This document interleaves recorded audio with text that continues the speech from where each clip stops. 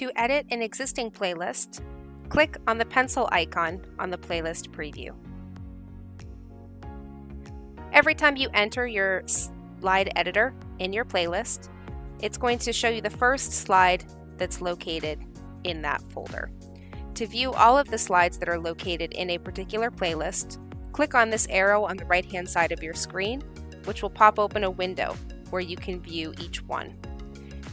To create a new slide, click on this bubble, and a new slide is going to populate after the last one. Always make sure that you push this window back over to the right anytime that you're making changes on your screen.